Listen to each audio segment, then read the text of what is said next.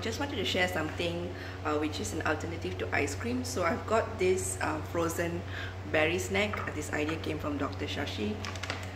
This is a set of berries. It's a Riley brand. You can get it from most of the frozen section. And I've got almond milk. I think it's a Japanese brand called 137.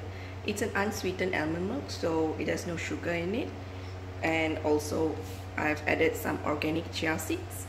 This is from Health Paradise, and one thing I find about chia seeds that's very filling, and you don't have to eat so many things. Chia seeds can give you like a 2-hour, you feel full for about 2 hours.